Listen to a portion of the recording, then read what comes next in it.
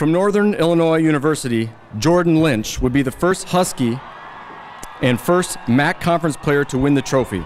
The senior led his team to a 12-1 season as a quarterback with 2,676 yards passing and 23 passing touchdowns. To alter his route now to the fake of the handoff. Lynch goes long, home run ball's got a man, goal line, touchdown!